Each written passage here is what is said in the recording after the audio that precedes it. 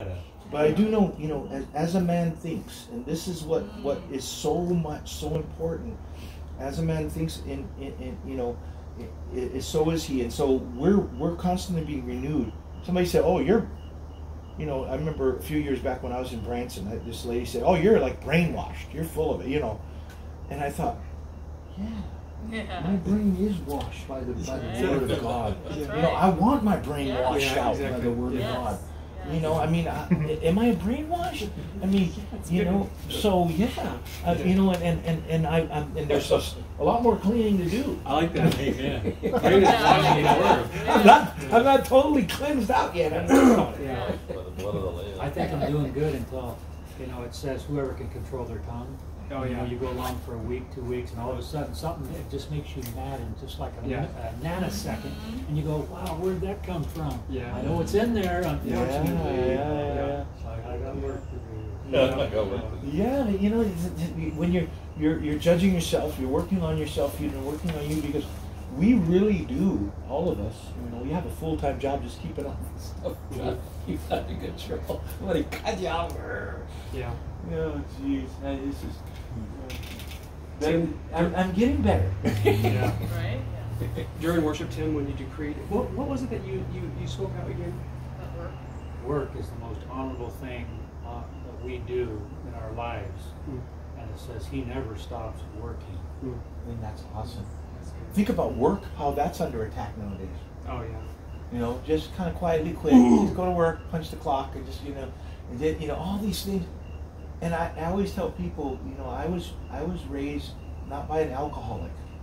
I was raised by a workaholic. Yeah. My dad was a workaholic. He could not stop working. That man worked all the time. It was amazing. Even to this day, my mom, I don't work as much as my dad. My dad, up until when he was in his 80s, he could still pretty much physically work. He wanted to. He was sick with pancreatic cancer, and he'd get up on the roof and he was trying to fix stuff, and it's like, "Dad," and a few weeks later he died. It was like, he was still trying to put a fence up, Wow. and, he just wouldn't, just from that age, the Great Depression. But there's something honorable about work. My dad used to always say, make sure you do a good job, make sure you do it under the Lord, man. Don't just do sloppy work, Yeah. That's good. My dad always said, "You do a good job or don't do it at all." He said, "Do it right or don't do it at all." Yeah. I said, "Okay, you do it." Nah. He didn't like that. I didn't like that. No. My dad was like, "Get out there and do it. If you didn't do it right, you're going to do it again until you get it right. Yeah. And I'm going to come and check it again." Right, yeah. And you're going to stay on it until you get it at least halfway decent. Sometimes you say, "Okay, we've got a little time restraint. Get it halfway decent. Let's get over here and get this done." Earl, when we were getting ready to worship, or during the first song, you were talking about how the Lord was showing you something. Was there kind of like what was the overall message you were kind of sensing when you were seeing the Lord?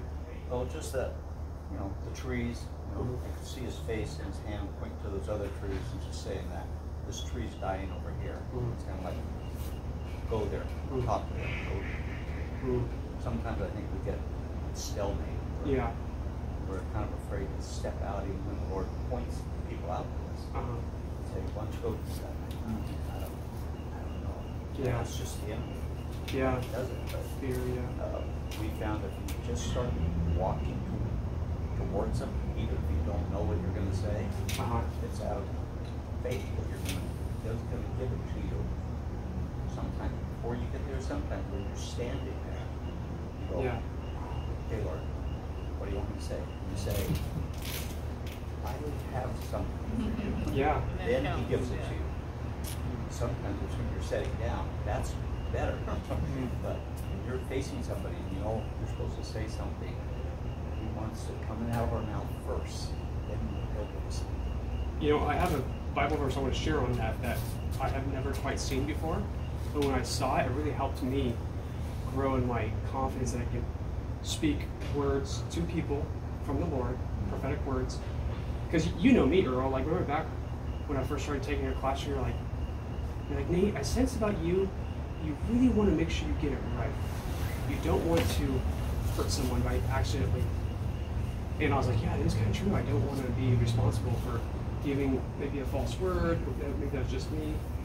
And so it's been kind of hard for me to to risk, Because like, well, I want to really know that I have the word first before I even step out. Because like, the Lord didn't give me a dream about this. The way God, for some reason, is in the prophetic, He wants us to be like right there with maybe just the smallest little sliver of something, and just start speaking. And then once you start speaking, He just starts giving it to you. You know. But anyways, this verse in 1 Peter chapter 4, verse 11. I'll probably just read verse 10. So 1 Peter chapter 4, verse 10. Each of you should use whatever gifts you have received to serve others, as faithful stewards of God's grace in its various forms. If anyone speaks, they should do so as one who speaks the very words of God. And then the King James says, speak as if you are an oracle. You know, speak as you're an oracle of God. And that's kind of powerful. What verse is that? 1 Peter chapter 4, verse 10 and 11. And so, like, if you're going to speak, it's basically telling you to just, you know how, like, in the beginning part of the prophetic movement, a lot of times they would just say, thus saith the Lord, and then they'll say the prophecy. Now, a lot of times we kind of frown on that these days, but in a sense, I'm starting to realize you can say it in the wrong kind of like, oh, I'm a prophet, thus saith the Lord, and I'm never wrong. Right. That's the wrong way of saying that. But at the same time, you should be able to have that confidence that, like, I hear the Lord, I have a relationship with the Lord, I have a good heart, I'm trying to help you. And as long as you have the right heart, you may not have to say it to Him, but in your own thinking, you should be like, yeah, thus saith the Lord.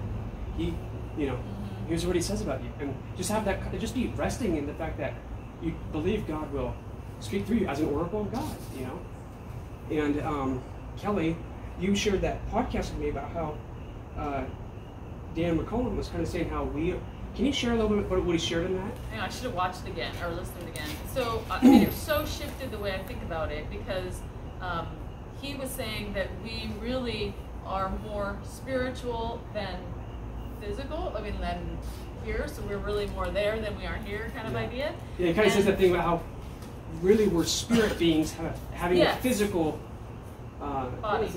Well, we're having like a physical, like temporary, like we're more spiritual, having a physical experience. Yeah, that's the word. Yeah. And so he said, he said I used to have those issues. Same thing of like, is this really from God or did I just think it or what is that? And I mean, we all have that, right? So he said, once he heard the Lord tell him that, then he trusts that whatever comes in his head is from the Lord. And so it just totally shifts your thinking versus always thinking, oh, that's me. Mm-hmm. Well, no, it's not. It's actually the Lord. Just go there, go with it, follow it, and then, He'll show you if it's not. So I'm trying really hard to do that. Yeah. So. Yeah. I took a risk the other day when we had that little pizza night. And I just sort of took a risk of just like this small little sense of what I had for Thomas.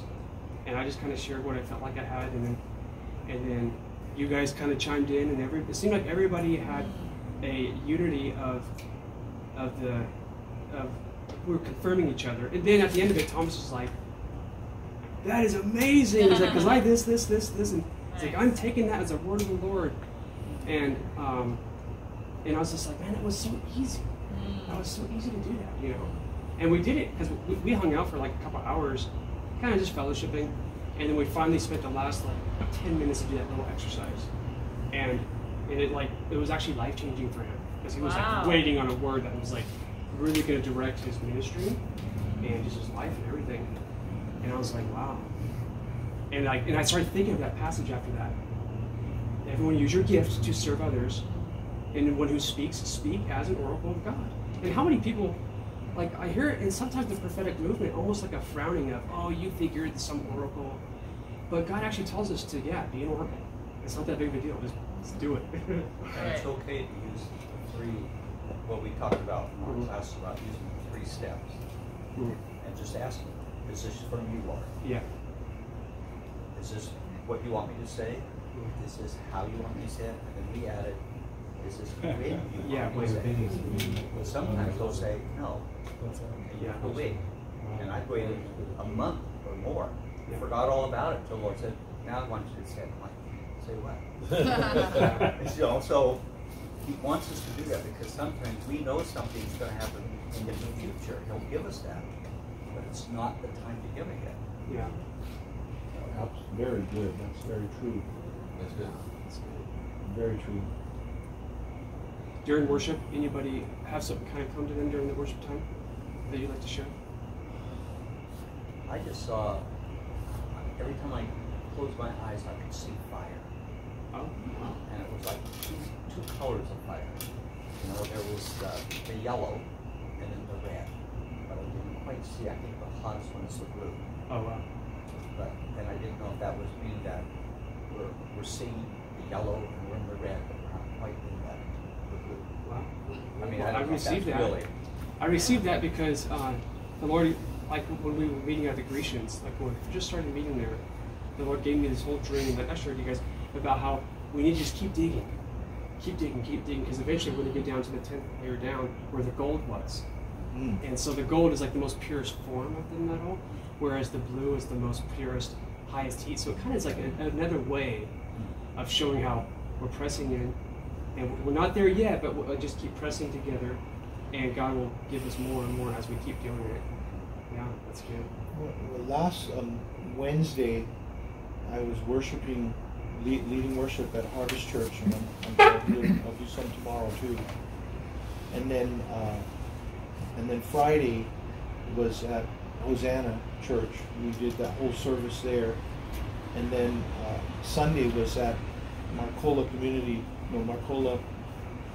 Valley Assembly of God. There's 3 different places in it tonight. And it's kind of like what I'm seeing is God is like, He's preparing, He's nourishing, and He's lining up His the body. In all of these different aspects. I mean, there's something stirring, in these different places, and it's not. I mean, it's not only. It's like even when I go to, like, for instance, at Marcola Valley Assembly of God, pastor is like 82 years old, and he's he was kind of a lot of times he would have a lot of scripture, and a lot of things, and I kind of get done with the service, and I'm kind of thinking, hey, it was really good, but I don't really know what exactly the main thing was. He had kind of a topic, but it was kind of, a lot, and I'm used to a little bit different with like Pastor Brian, where they kind of have a topic and they kind of stay on track, and when you leave and go, oh yeah, we talked about this, or we talked about that at church, you're kind of a little bit different. But this Sunday, I mean, I've never heard him preach like this before. I mean, there was something that happened, and he was just all about being like Christ-like and being imitators of Christ, and he just nailed it. Every single scripture was just like, I was like, whoa, this is like a whole new thing. I mean, it's just another level, boom. And the same thing happened at Hosanna. I mean, it was like another level on Friday. I mean, so what I'm seeing is God is raising up His and He's raising up His preachers, the old preachers, and all of these different parts of the Bible. It's like getting us prepared, because there's something big ready to happen. And it's not just the coming back of the Lord. I think there's something that the body of Christ is going to stand up here pretty soon and be known, and they're going to know it's God. No matter what these people want to do, government or whatever, or all the media or whatever, they're going to say it's undeniable. And I think we need to reverence and respect that, because it's happening all over, all these different little places. That's just in this county, and this is supposed to be an unchurched county. I don't know. The church is rising up around. All these I'm in the west part of Eugene. I'm in Mohawk Valley, and I'm in the south part of Eugene, and we're over here in Springfield. Wow, it's something's happening, guys. Dan, I want you to actually share your dream, because I think I know the interpretation to it, and I think about the little pool. Yeah, I kind of want you to share it to the group, because I would just want to see if anybody else picks up on. Can I say something to tag on to his? Yeah.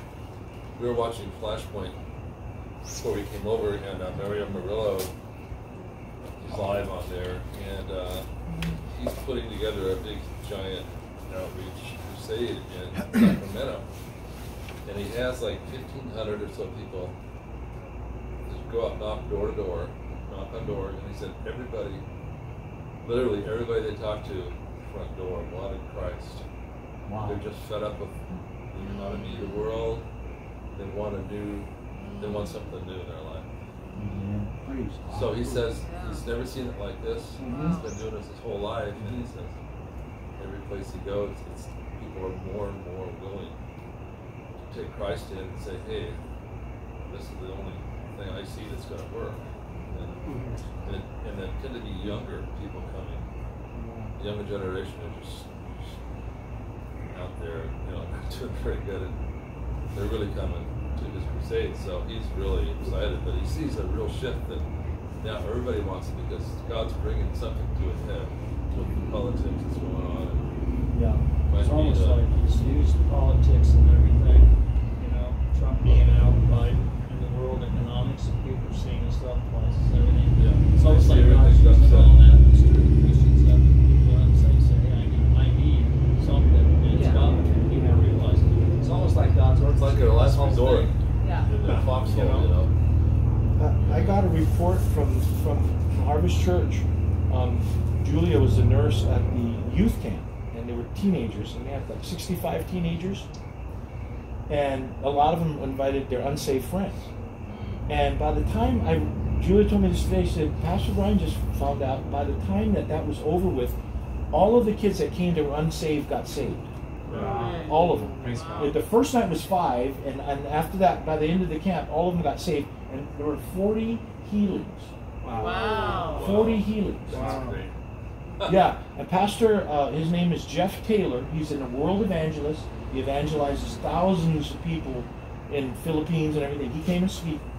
He's doing his annual blast-off meeting at our church, which starts on Sunday, Monday, Tuesday, Wednesday. Next Tuesday I'll be there probably. Sunday, Monday, Tuesday, Wednesday with Jeff Taylor blast-off meeting. We've had people get out of wheelchairs. We've had people meals get. He does the healing. I mean, he's just full of the word. Just goes So I don't know if it's at Harvest Church International up on Fox Hollow if you're interested, but. I just got that report today. Wow. So that ties along with what you're saying. The young people, man, they're tired. They don't see it. Without Jesus, they have no future. In this country. I went to the. It was last Thursday was the day that we meet for the people for Christ for the men. And the guy was up there and he read this report of how many pastors are falling away from the Lord, how many youth are falling away from the Lord. Yeah. And the statistics were staggering. How many Christians are just falling away. How many New Age kids, millennials and that, they don't have to do with God, they're in the media. And he just went down the generations, how many each generation was just falling away, all these statistics. And it was it was not good how many statistics show that people are just falling away from the church, how many young people don't have anything to do with God. I was sitting there and I was getting energized. Yeah. When we got done, I said, praise God. I said, that energizes me because just think how many people are going to get saved. Yeah.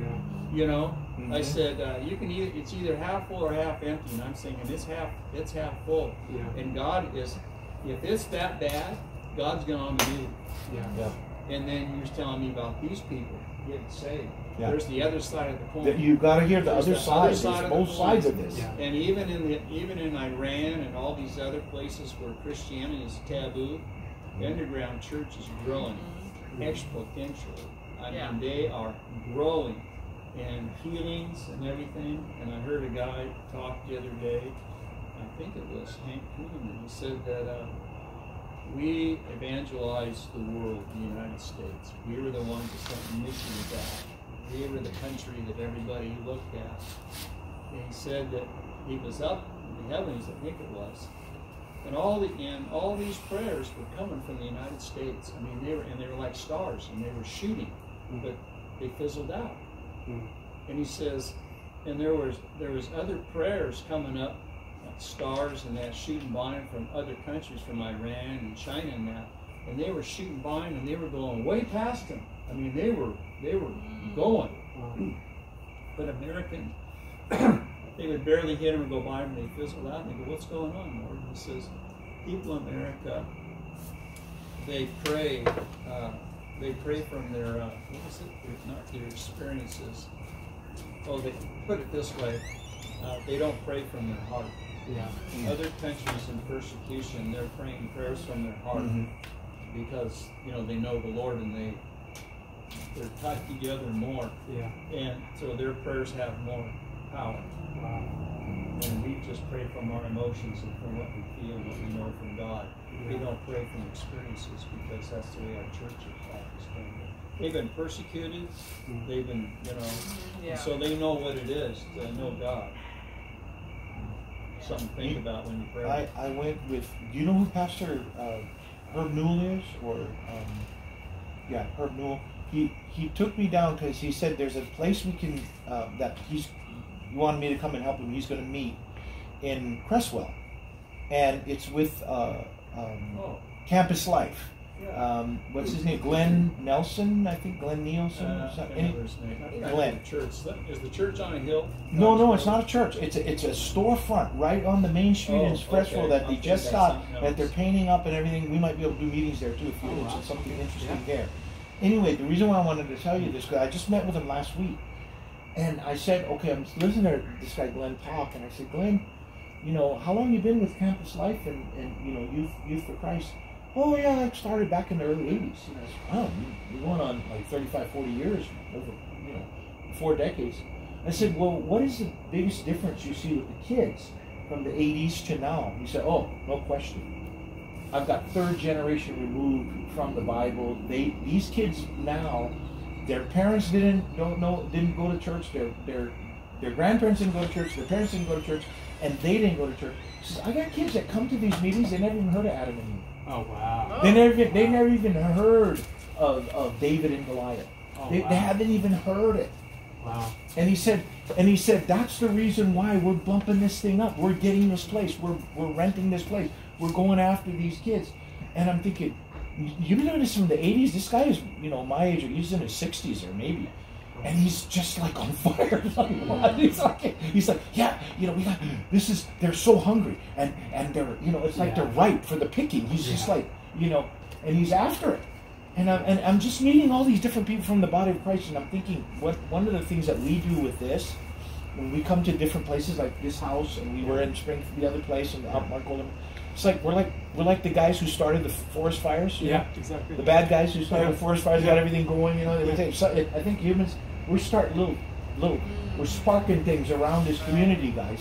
Yeah. That's exactly kind of what Jerry Jones, that vision he had. Yeah. The fires going all over the community. Exactly. Like, yep. And so there's all these opportunities, I mean, with these different, and the ones, but it's like, you know, like Dave Hyland, you know, he's gone around to all these different churches, and then he's going back to the places where the fire is. Yeah. Because some of them, he said, there's resistance against his bringing the community together and getting 600 guys together and dealing with the men, trying to get the men fired up for God, and some churches are like, oh, you don't want anything to do with that. You know, you guys, you know, keep our guys over here.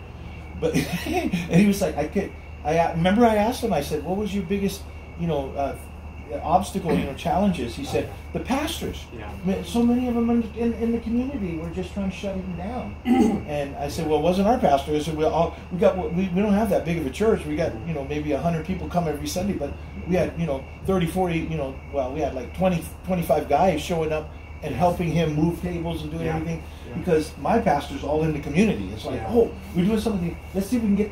We want to get all of Oregon saved. You know, Pastor Brian. It's like, let's get everybody saved. Yeah. So that's the thing, is that I feel like this thing is starting to kind of get some traction. Yeah. You know, because people are hungry and stuff. And just like what you said with Mario Murillo, he's seeing it.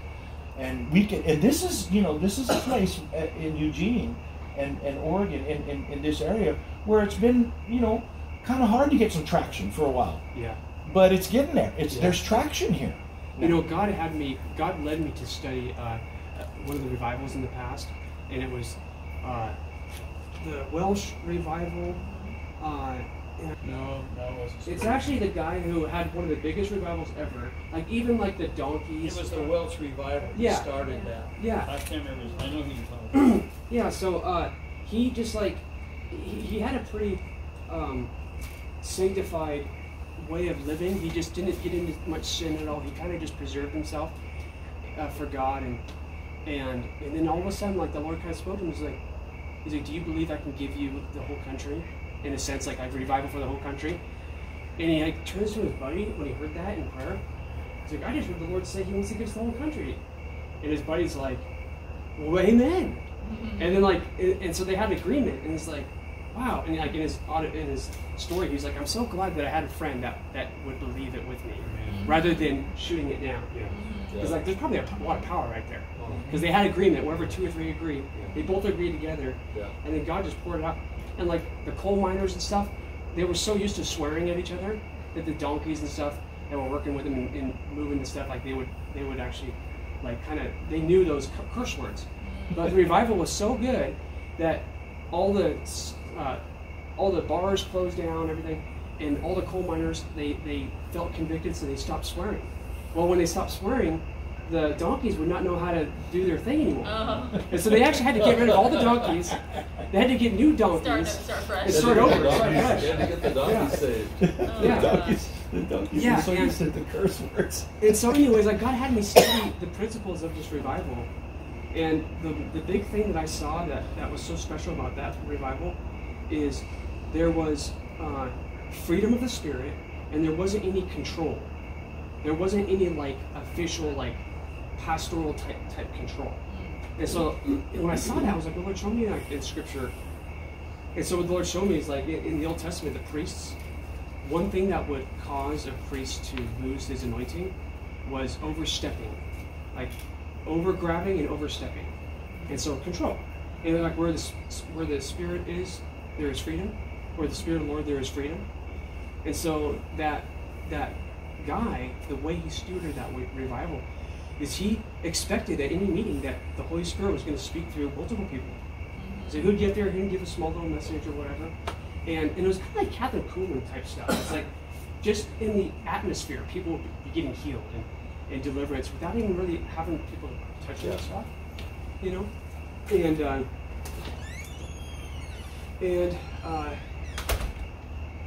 But I kind of want to have you, Dan, share your dream, because your dream kind of shows everything that we were talking about right now. It's kind of a confirmation even to me of what I felt like your dream meant. Really? Like the stuff that they were talking about, how the youth. And so, go ahead and just share your dream real quick, and then and then after a little bit of just people kind of pondering what they are getting from the Lord, I might even share kind of my interpretation of it. It's a pretty powerful dream. Can I share one little something else I have? Yeah, sure. So, one thing I've been learning about the Lord speaking to us, or speaking to me, one way He speaks to me is with pictures. I may talk to somebody and all of a sudden I see a picture over them. Or that's just the way the Lord's been, one way He speaks to me. Anyway, having said that, I saw one over David as he was talking about going from church to church.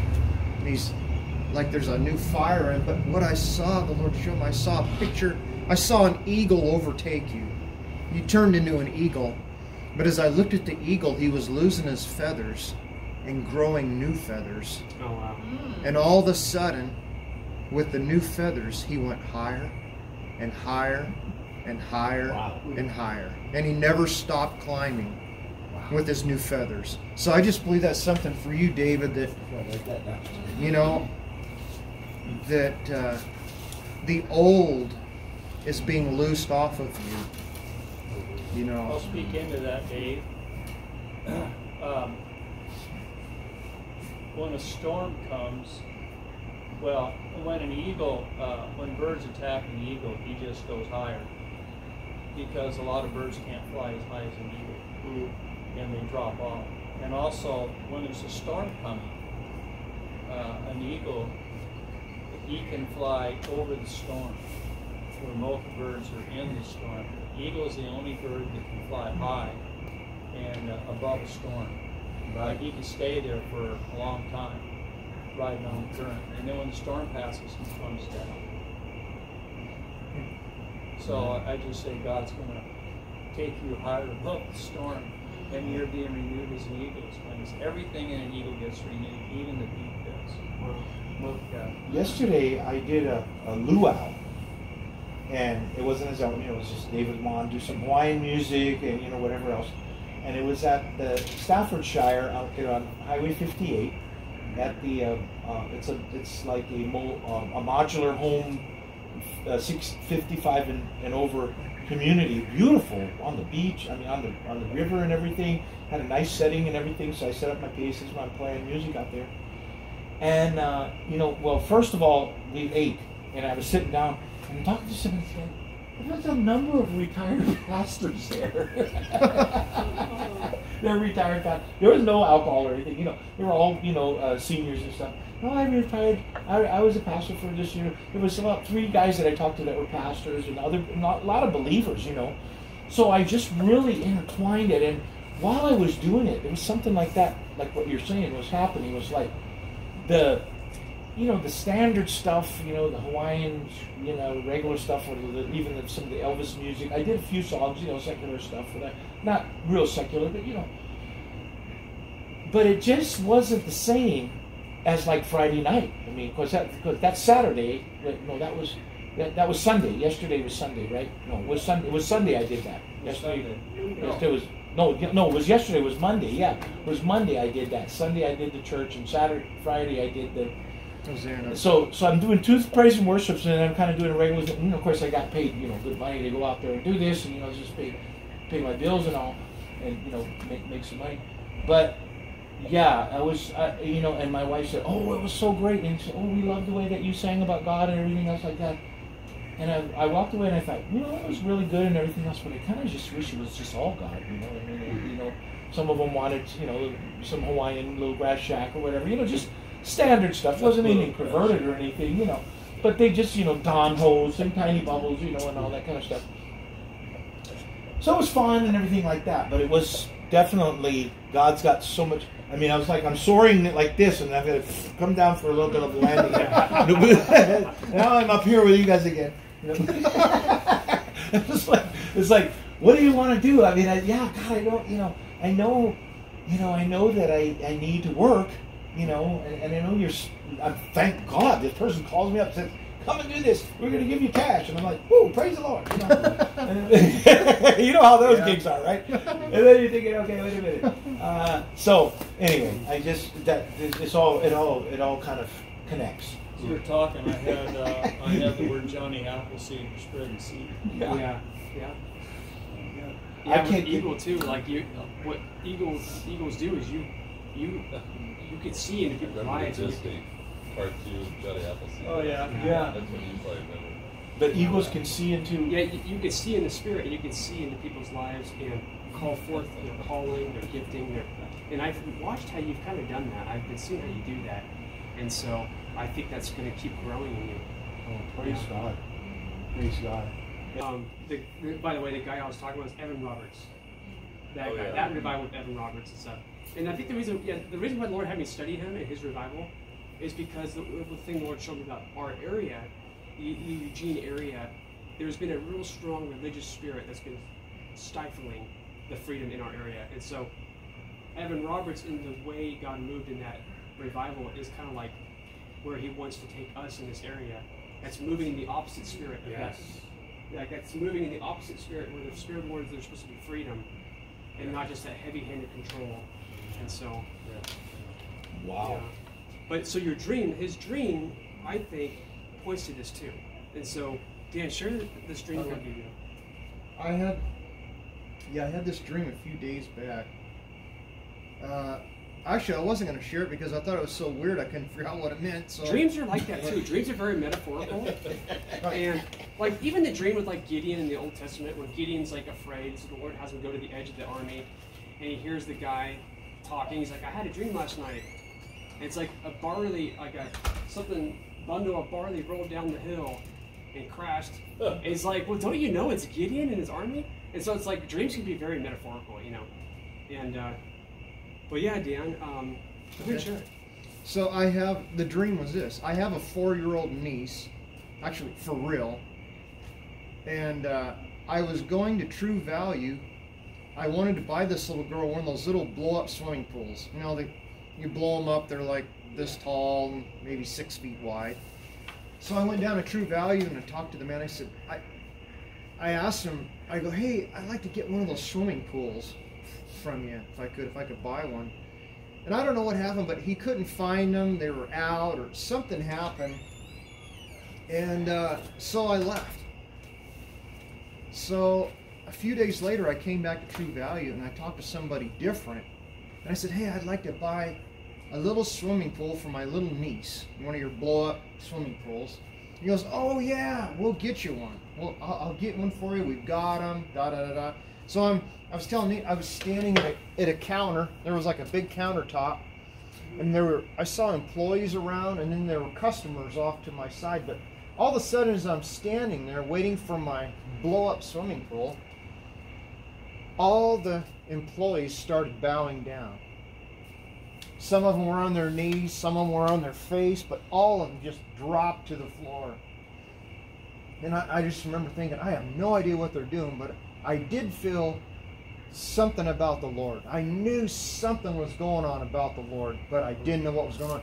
But the customers, none of them bowed down. They stood straight as a nail.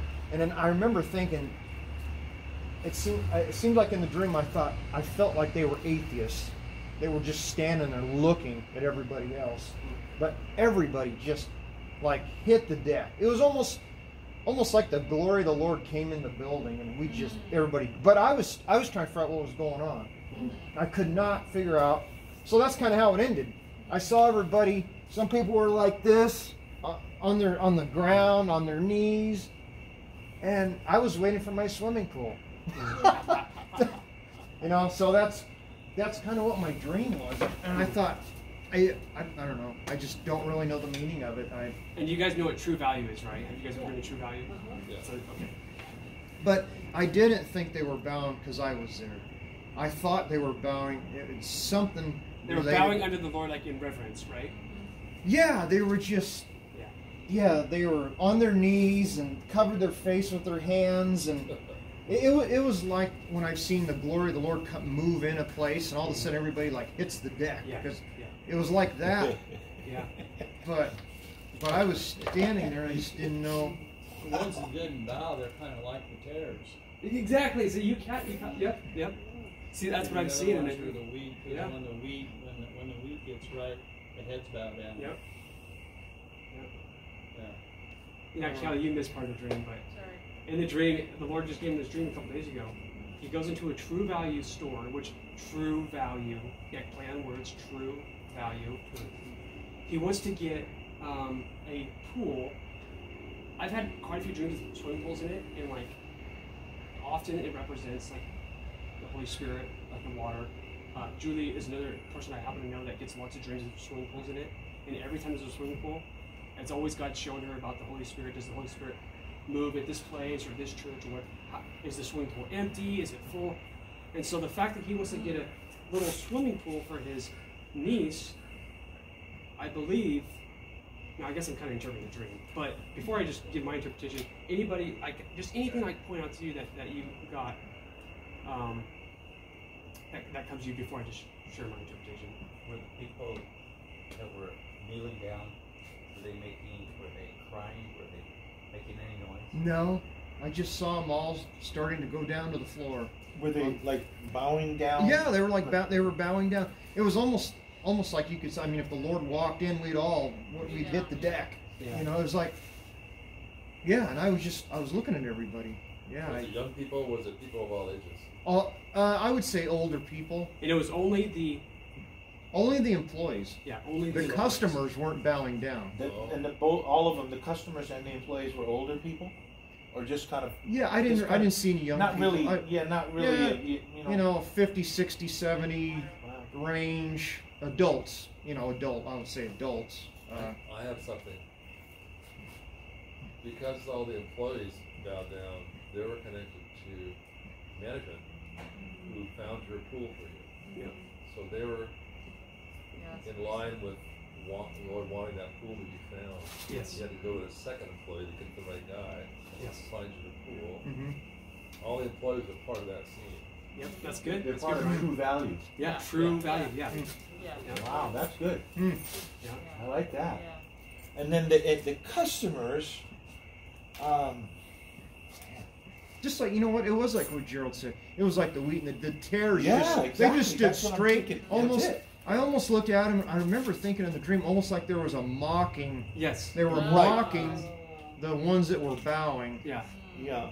Is what I sensed. Well, the ones standing, like I said, were the tares, and the wheat, when it gets ripe, the heads bow down, and that's when it's ripe for harvest. Yeah. So the harvest is coming. Yeah. Yeah. Well, See, Dan? So Dan didn't think this dream was like much of a. It was a powerful dream. I just Powerful didn't understand dream. anything of it. but the people standing up too, out in around, you know, in the world today, around, there's the ones that are standing hard for the world's ways, or for their flesh, or for the government, or really the bottom line is they're standing hard for the kingdom of darkness. But a lot of them don't know it. Yeah. But I mean, they're like resisting anything that they want to get God out of more and more and more. Yeah. I mean, I just saw this. I've been watching these videos about the Christian music industry, and I'm just blowing my mind on what is behind the scenes, and the massive push by the LGBT community and all of these, well-known Christian artists and bands and stuff that are kind of not necessarily embracing it, but they're basically kind of Cowering. Letting and they're sending out these messages that if the industry doesn't change, they're going to die. In other words, you need to be more accepting of these. Yeah, they want to. They got to make them more woke. Yeah, they've got to be more accepting of this, because the industry is basically the same people that own the world music industry own the Christian music industry, and it's all an industry now, and it's not the main focus. Isn't about praising God. Although so what I do is I listen to the radio and I listen to some of the commentaries sometimes, a little bit. But what I listen for is the God anointing? Is there kingdom in it? Yeah. And so every so often I get a new song, off the radio. But a lot of it is it's not a whole lot different than the secular music. It's just got Christian words. Exactly. And I knew that for a long time. But the point I'm trying to make with what your dream is that there's these people that are standing up hard. And they're even in the church, and they're saying, the church needs to be more accepting of sin. And the church needs to be more this and that. And Jesus said, I came to bring a sword. I came to say, this is right and this is wrong. I came to, divide, Jesus, that's a very unpopular place to be nowadays. There's it's black and white, it's right and wrong. There's not 50 shades of gray or whatever. Well, I think that there's a lot of irony too in that when you were talking about the freedom, because God that's freedom, but how all those people we were talking about, and often lots of people in Eugene, they think what they're doing is free. That's right. Right? It's like a total it's like a twist of the term freedom. Like they're free to do whatever they want. Yeah. Right. And The first guy that didn't have the pool represents water. Water represents the Holy Spirit. He didn't have the Holy Spirit. And the other guy says, "Yeah, I can go get one." Yeah. Or it's connected to the love of your niece. God loves children. Yeah, that's the other joy, part. fun. Yeah. So there's nothing God's on the idea of just giving it to your niece. Yeah. As So a what gift from God through you. So you're tied to that. You're going to give her the Holy Ghost. Well, yeah. So what I see, Dan kind Holy of. Ghost. Dan, I think Dan in the dream represents like. Yeah. What do you think it means? Kind of what you're saying, because like even when I was like, Dan, share your dream.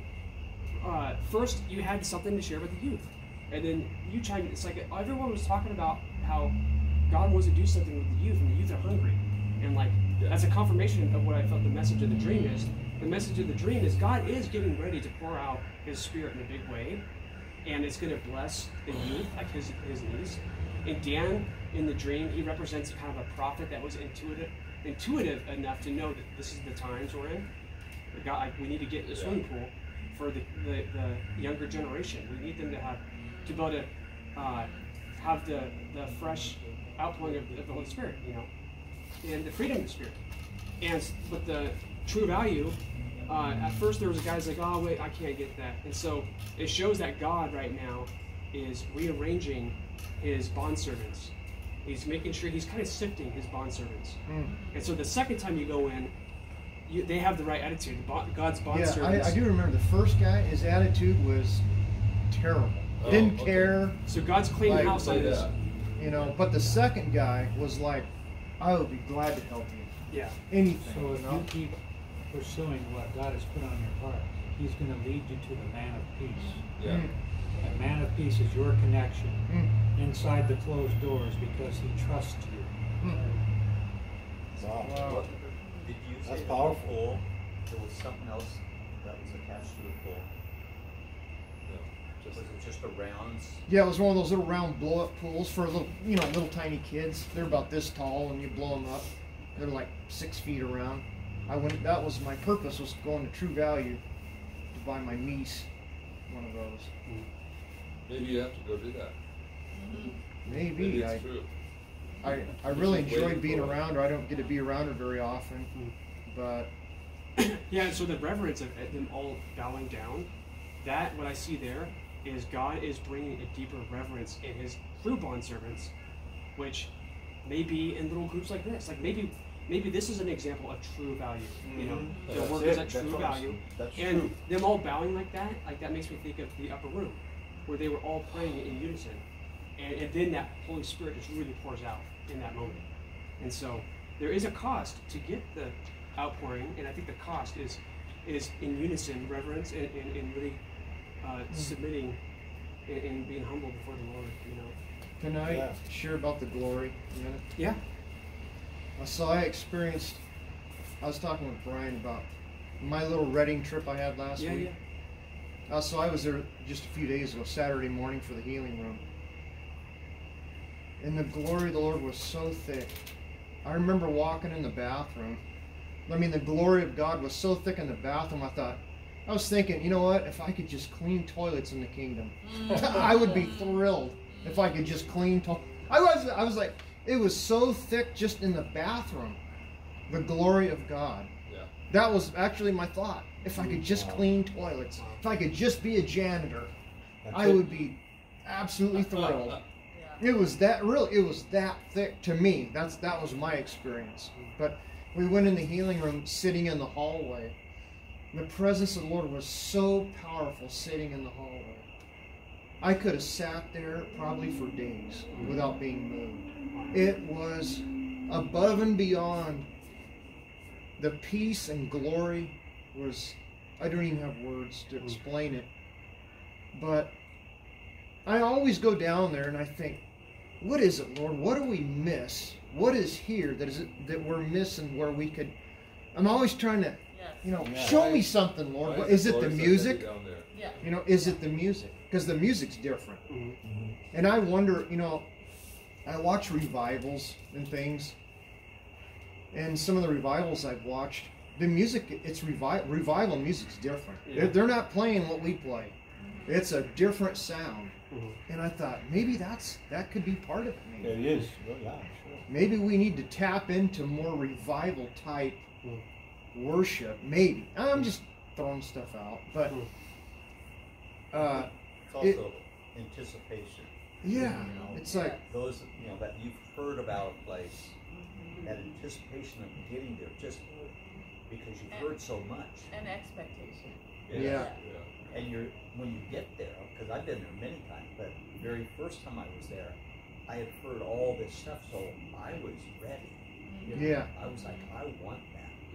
And even the very first place I went into was their prayer room, where it's quiet out there. Yeah. And the Lord said, I want you to go over there. And I walked in thinking, what's going to happen? Well, you can't talk. It's just peaceful. But when you walk in there, you feel the presence of the Lord so thick. Oh, yeah. You don't want to talk. Yeah, that's right. I have my heart so much is to bring back what I experienced. I'm like, Lord, please show us. How can we experience right here what I experienced in the toilet?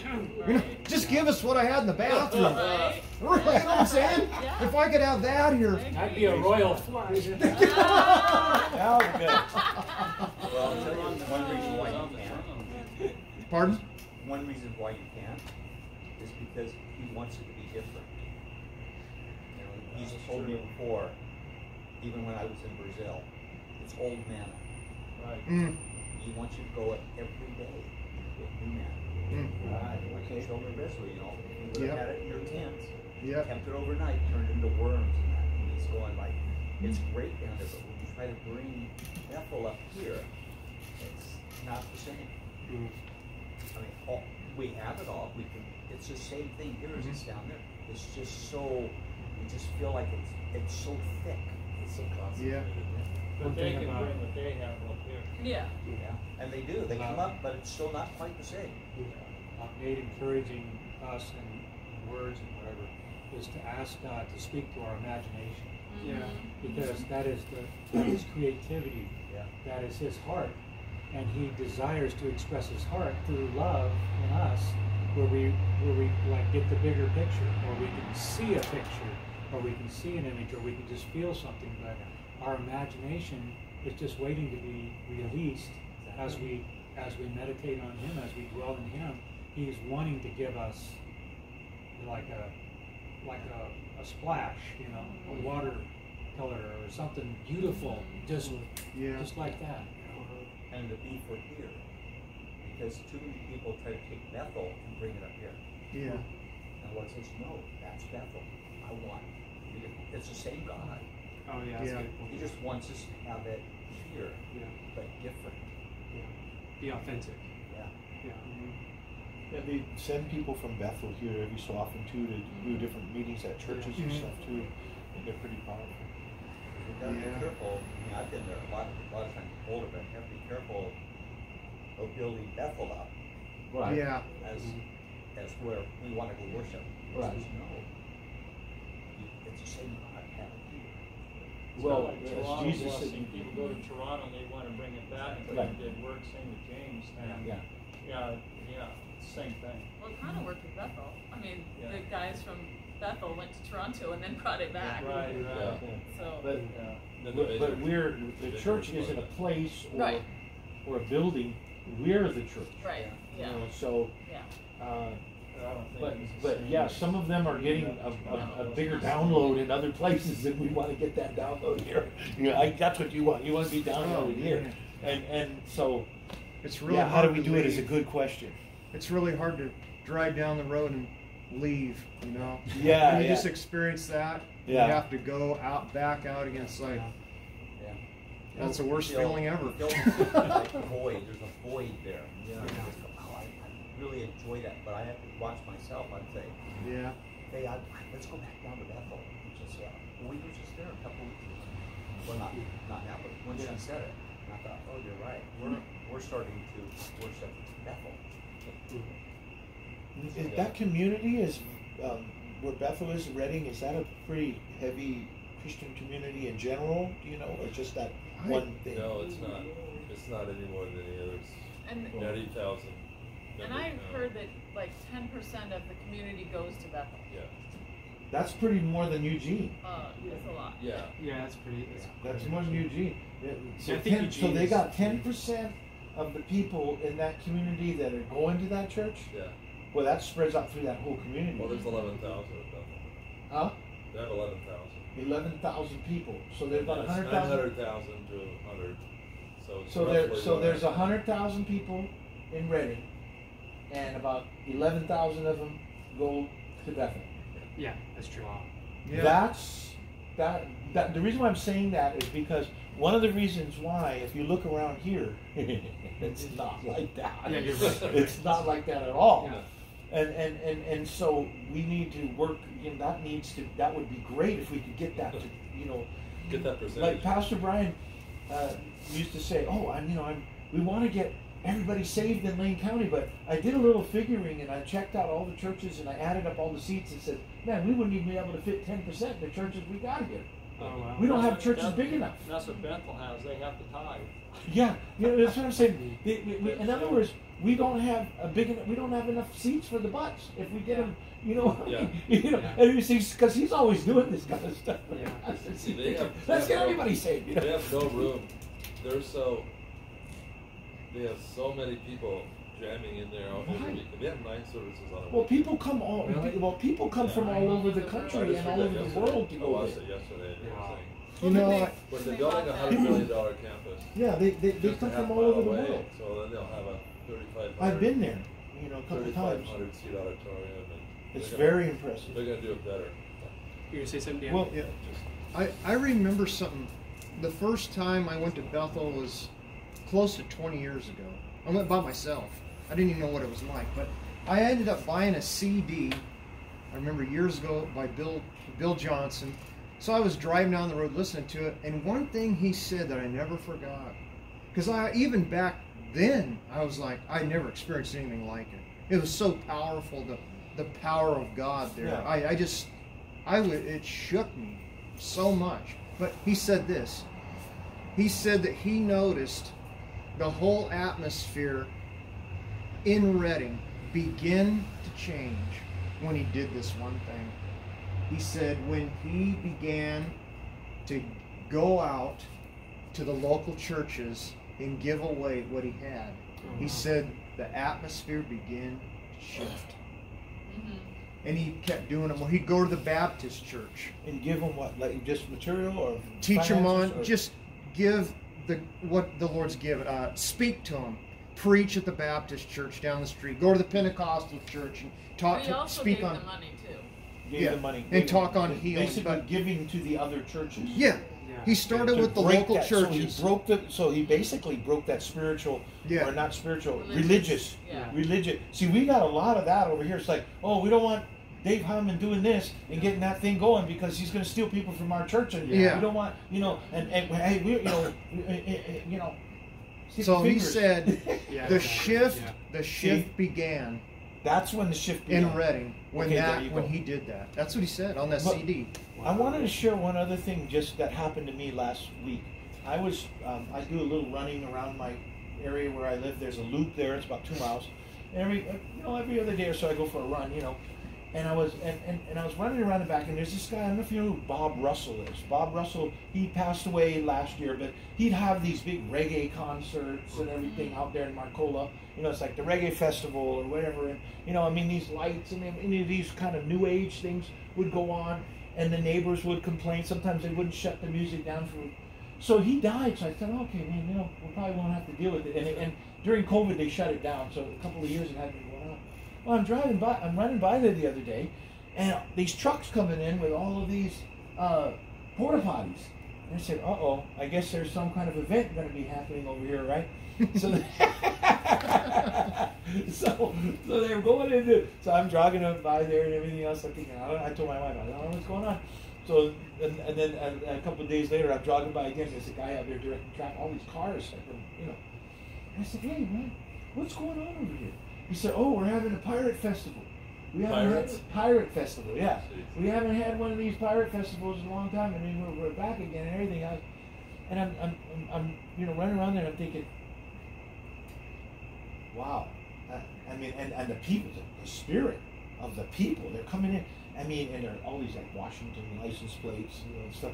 And they just like, usually when they're running around out there in the country, people are going, hey, how's it going? How's it nice here? These people are like zombies. So I was thinking, oh my God, I think we got the zombie apocalypse moving over here about that. God, help me here. What's going on with this group of people? There's a pirate movement. Huh? I know. Now that cannot be godly. Eugene's a perfect place for that. Oh, they there's love a it. guy in Eugene. He's been there for a while, and he begs for money. And he's got a pirate hat. Yeah. Sometimes he wears a pirate deal. And he's got a sign that says maroon, need help, all that. Maroon. Yeah. Please send food. Well, the point I want to make is that some of these things we see around. We say we need to stand in the spirit and pray against it. Now, my wife had just got these horses. She said, oh no, the pirate thing. A few years ago, they'd shoot off cannons in the middle of the night and scare my horses and everything else.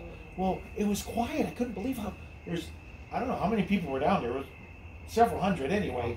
The car, you know, and it was pretty quiet. I said, you know, heard Little Rock, you know, and I thought, and then now they're going to have a fern burning. Have you heard of that? Mm-hmm. Fern burning fest. That's like the Burning Man thing they do in the, you know. So we need. So Julia said, well, I've always prayed, and I dumped a bottle of oil down there.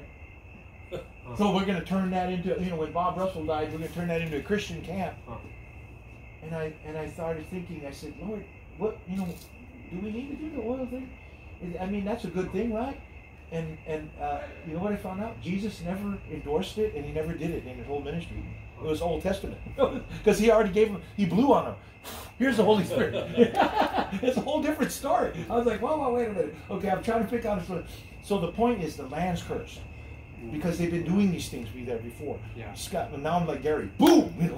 You know, so I'm getting, and I'm thinking, I got to get Gary down here, and we got to. You guys got to come to my house. We got to do that thing at the end of the month at my place. Let's do it. We got to pray about that because these are some of the things that's holding back what you're wanting. That's actually a confirmation of what I felt. You see what I'm saying?